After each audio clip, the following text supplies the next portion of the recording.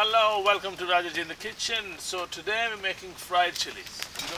We, all Asians especially, we always had this moment when we feel like eating something, but there's food made in the kitchen, in the fridge, but we don't feel like having it, or we want something spicy, or something very quick as well.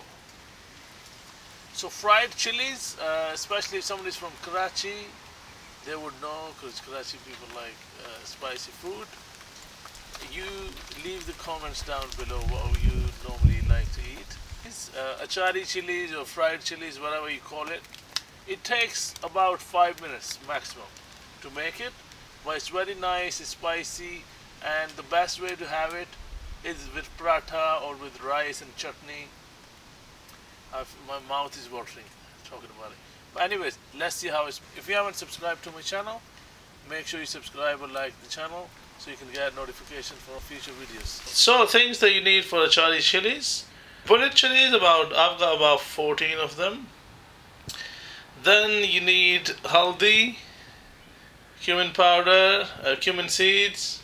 You want fennel seeds, garam masala, haldi, lal mirch, and kali mirch if you want to put, and suka dhania, ground coriander. So these are the things you need. So you just need quarter spoon of each, or according to your taste. If you like chilies, then you can take more. So let's see how this is made. So first thing first, you need to do is cut them open from one side like this.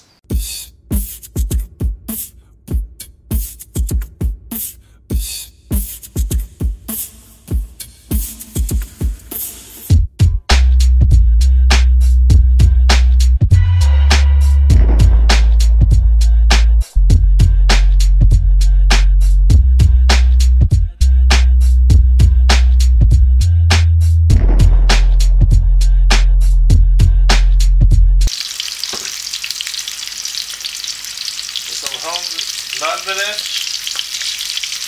garam masala,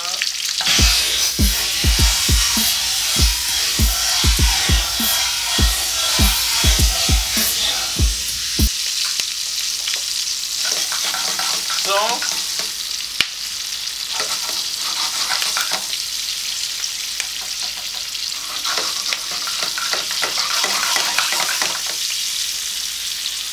and zira.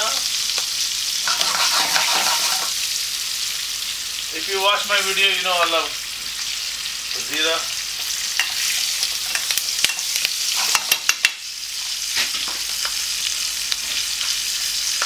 And then you just cook it.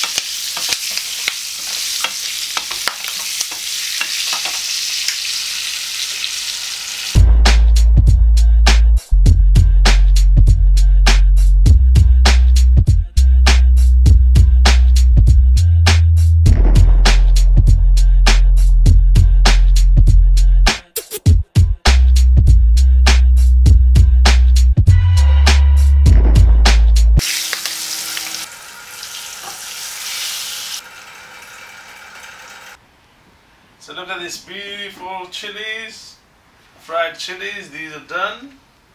And these you can have with paratha, as I said. Paratha was made. I'll make another video for that. So if you haven't subscribed to my channel, make sure you subscribe to my channel and like my videos so you can get notification. Click on the bell icon.